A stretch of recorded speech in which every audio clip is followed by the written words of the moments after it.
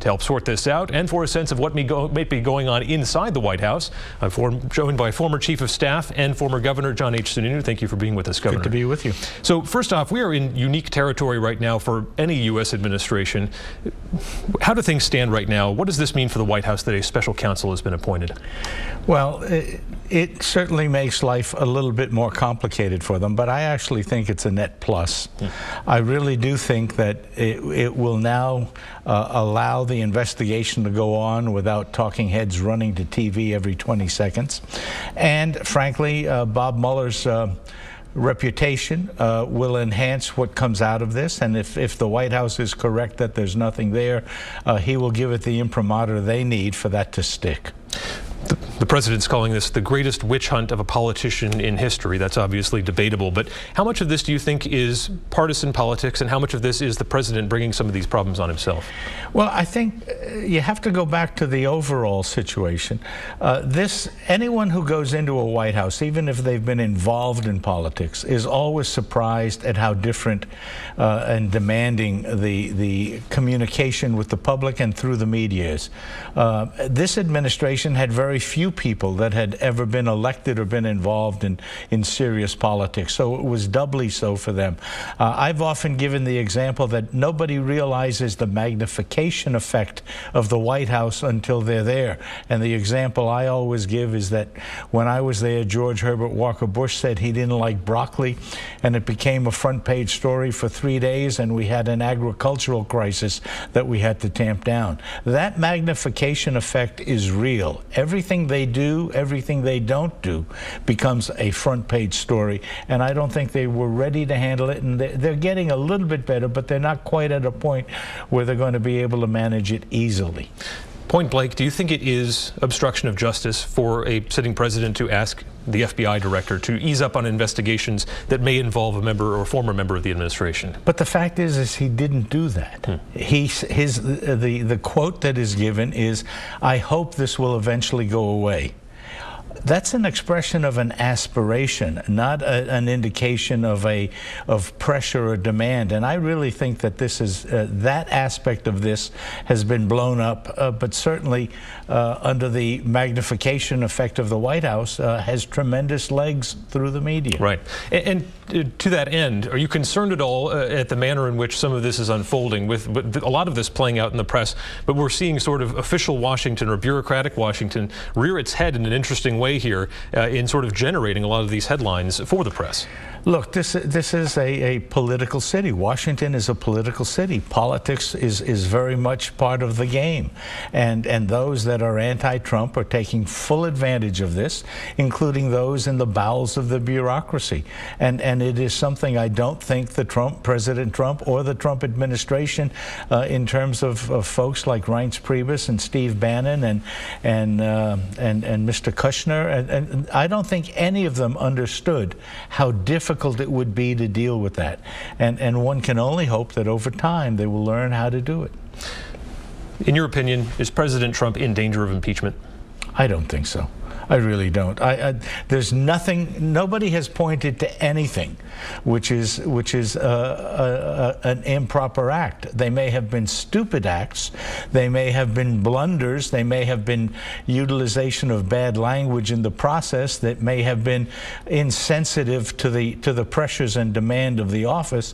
But there has been really nothing pointed to that has any criminality to it at all. And without criminality, there will be no impeachment. You mentioned the president's words mattering. The idea that the president can send representatives out there and they can offer an explanation for something, and then in another interview the president gives a completely opposite explanation, that creates more problems for the White House as well. I'm curious, did you ever have to worry about message discipline like that with President Bush? Fortunately, we did not. I pointed to the broccoli situation, which was a surprise, right, but that's probably the worst problem we had in terms of semantics. We had a pretty disciplined disciplined White House internally. We had a lot of folks with experience. I had, as governor, witnessed and been involved in tough assaults from the media. So there was good experience in the White House. Brent Scowcroft had been through a couple of White Houses. The president himself had been vice president for 8 years. So it was not as difficult a transition as the Trump White House is facing. And I know you've told a story in the past about, on one occasion, President Bush's reticence created a lot of headlines in terms of when the Berlin Wall was falling, but that reticence actually was to the advantage for U.S. security and also the fall of the Soviet Union. Yeah, George Bush was very sensitive to the effect of the words of a president. And when the Berlin Wall fell and we brought the press, the gaggle of the press in for the press op in the Oval Office, they were rather vicious and aggressive about why the president wasn't, in essence, standing on the desk and cheering and wasn't going to go to the Berlin Wall and cheer.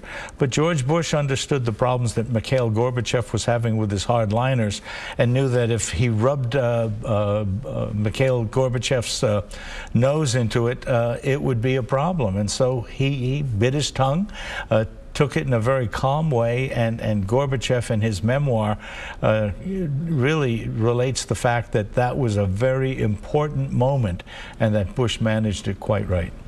You said before that you actually met Vladimir Putin back in the early 90s when he was just an advisor to, I think, the mayor of St. Petersburg at the time.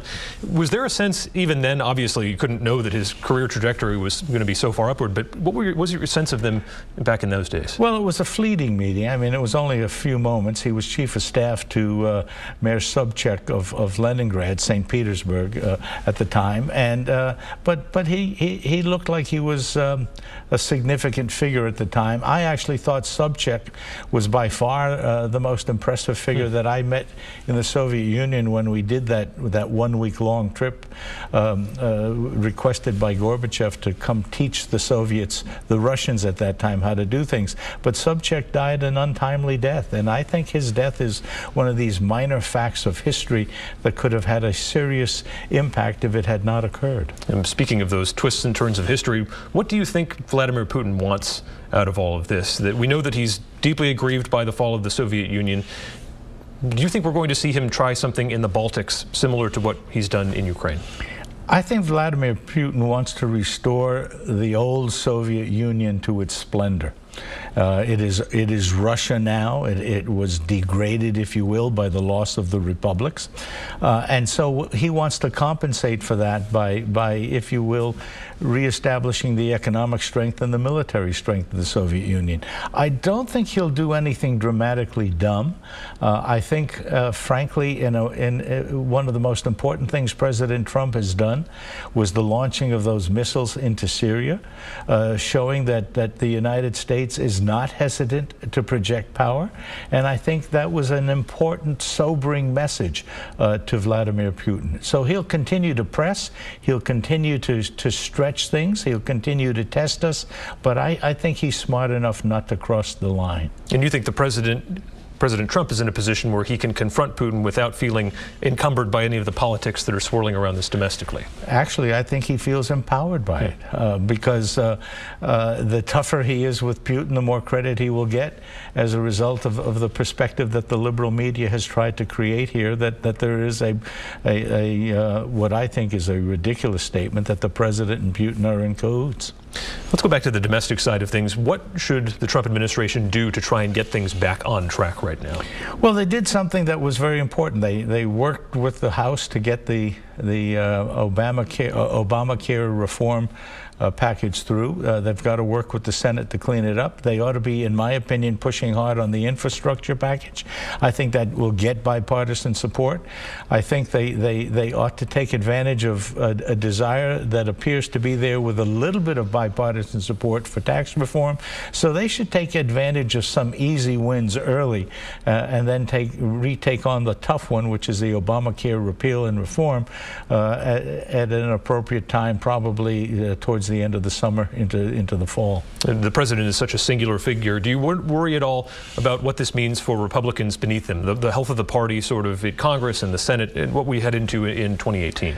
Look, the party is in extremely good shape across the country. 31, 32 governors, a governor here in New Hampshire for the first, a Republican governor here in New Hampshire for a long time, state legislatures under the control of the Republicans, and frankly, I think the public understands that there is a difference. So the base of the party is in good shape. The turmoil in Washington is certainly a little bit of a problem, and as always, you have senators and congressmen and congresswomen that are having a little bit of cold feet in the process, but I think the basic strength of the party, which is back in the states, will carry it through. Does it trouble you at all that the public perception of what's going on in Washington, there's such a tremendous gulf, right? On one side, on the left, there's views that essentially Russia is a puppeteer of the president. On the right, it's a big conspiracy theory and nothing to see here. Is that a problem long-term for the United States, that people have such differing views of what current events are? I think there is a strong issue in the United States in general that we have lost the depth, if you will, of civics understanding that used to be taught in depth in schools. I think folks really don't understand how hard the process of governing is. They don't understand that checks and balances are good. It's been given a new name of gridlock now, and it's bad, but it frankly is the strength of the system that it's sometimes hard to make major changes, so that when you do make a change, it's been thought out and debated and compromised to a point where it is good for the country. So I think there's a fundamental problem from which all those issues that you raised flow. One last question here. This is kind of a fun one.